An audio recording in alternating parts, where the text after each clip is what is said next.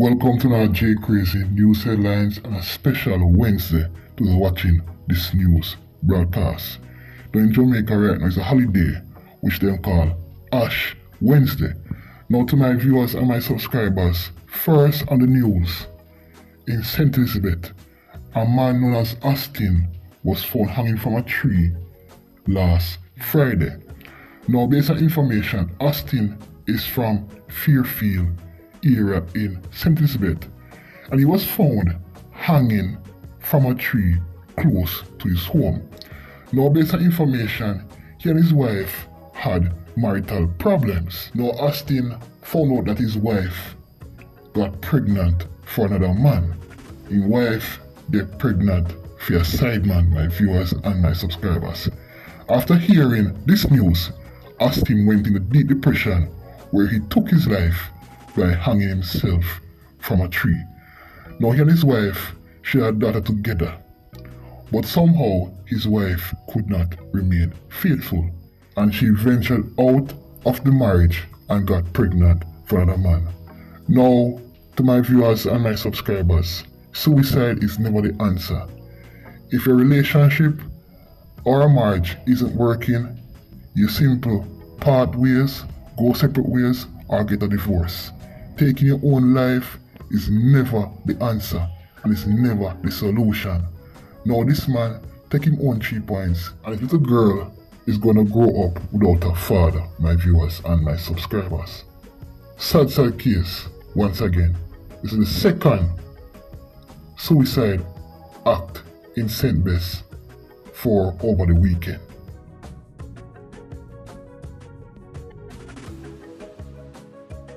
Now we head towards Newmarket, St. Elizabeth, where last night 5 gunmen broke into a bar and got away with a large sum of money. Now to my viewers and my subscribers, look closely on your screen right now.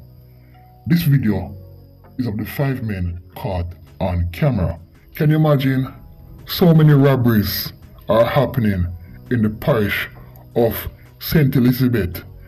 And I have never seen the police catch or kill any one of these robbers. And this leaves me in great suspicion. Is it that these gunmen are so crafty and skilled that the police is always behind them when it comes down to steps? These gunmen are just one step ahead, my viewers and my subscribers. They go into St. Elizabeth, different areas in St. Bess, and rob and get away scotch clean. Now, we know that in St. Bess, there are a lot of corrupt cops that basically get money from these criminals to turn a blind eye or keep their mouth shut. And did you know that some of these robbers that are robbing areas in St. Elizabeth are cops in the day and gunmen in the night? Yes. Most of these gunmen you see are robbing places in St. Bess. They are rogue cops.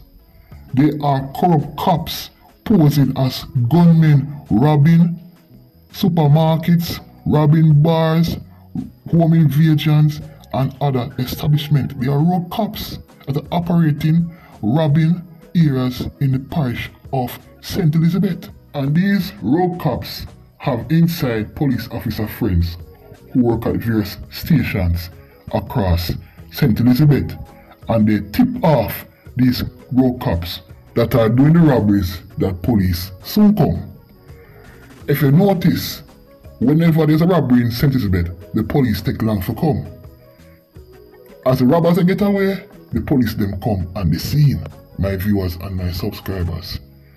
I have been noticing these things, and I said to myself that these robbers have to be rogue cops, because they get away so scot-free after they do robberies all over St. Elizabeth.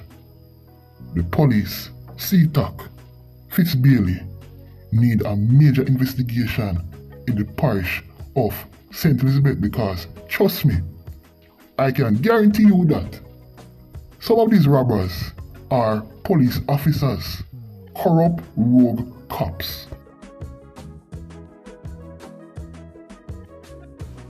Now we head towards Mandeville, Manchester on the Winston Jones Highway, where last night exactly 9 p.m.